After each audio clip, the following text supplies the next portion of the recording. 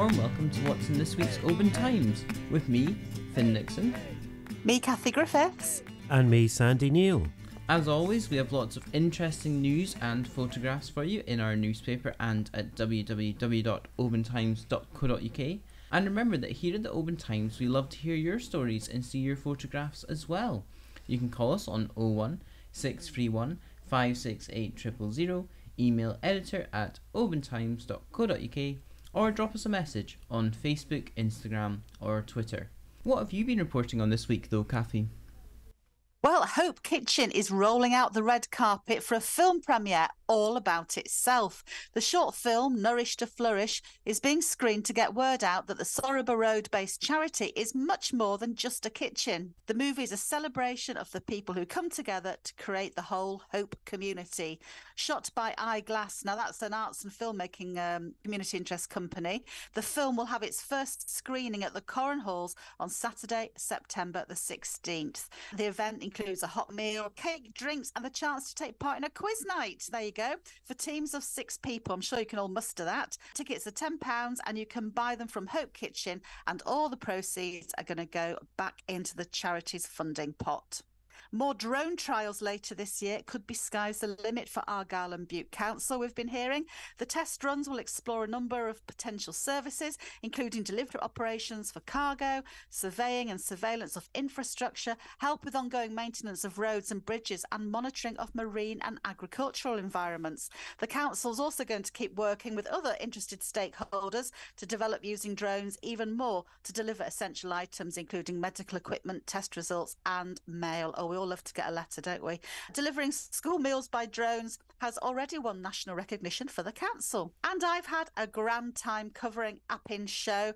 We've got lots of photos from the big day in the paper and online, and we all know that that show has the reputation of being one of the biggest in Argyll. And even though the sun didn't quite come out, we all had a fabulous time. And I've got to give a shout out here to Alistair Campbell from Luing, who fast-paced the show's hill race in, wait for it, just over 22 minutes. Now that's a distance of 4.16 kilometres and it's a heck of a steep hill. And he broke the record by about 5 minutes. So well done, Alistair. Thank you very much, Kathy. Well, peninsular homes and businesses hit by the failure of the Corran Ferry across Loch Linnhe are finally getting a visit from the Scottish Government's Transport Minister this week after repeated calls for many months. Facing criticism over a lack of communication and an action plan, the Corran Ferry's operator, Highland Council, said sorry last Thursday. Council leaders hope they can now see light at the end of the tunnel. We've a shortage of staff in the Highlands and Islands, but what is to blame? Is it Brexit? We put a UK Minister for Scotland on the spot in our Invest in the West campaign. Former high school and Rockville primary pupil Hugh Carden has become the oldest person to row the mid-Pacific Ocean at the age of 63. Wow.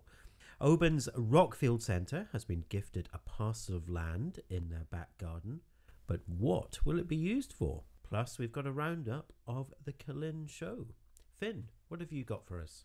Thank you very much, Sandy. And this week I've been reporting on the closure of the mobile postal service at Dalmally, meaning much longer trips for local residents to Lochaw, Tainault, or even the newly opened full-time branch at Inverary, located 16 miles from Dalmally. In the Western Isles, concerns have been raised about the early introduction of a winter schedule for Benbecula to Glasgow flights, with the local authority calling for a public service obligation to be introduced. And some non-teaching school staff in the Western Isles are set to take strike action in September. Mallig and Oban RNLI teams have also been kept busy recently with call-outs to kayakers and a yacht in distress, with these stories available to read at www.obantimes.co.uk. In the sport, we have a full report from Oban Camanach's fantastic win in the Artemis Macaulay Cup final, as they triumphed against Kingussie to win the competition for the first time since 1995. We also have our usual detailed shinty roundup, and we report on Lewis West's latest success, with the 8-year-old from Dunbeg bringing home 3 medals from the World Dwarf Games in Germany. Elsewhere, I heard from a former Easdale primary school pupil who is in training for one of the world's toughest sailing events, the Clipper Round the World race. We also have the latest from Bob McIntyre, with the Oban golfers still in the mix for a Ryder Cup place, after missing the cut in the SBS Handa World Invitational in Northern Ireland last weekend. And Oban Lorne ladies kick-started their rugby season by giving several debutants their first starts in a pulsating defeat at West of Scotland.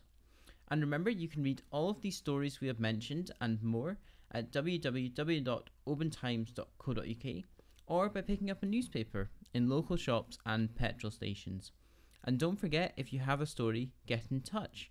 You can call us on 01 631 568 000, email editor@obantimes.co.uk, or message us on one of our social media platforms. That's it from us this week, though. So it's goodbye from me, Finn Nixon. Goodbye from me, Kathy Griffiths. And goodbye from me, Sandy Neal. Bye. Bye-bye.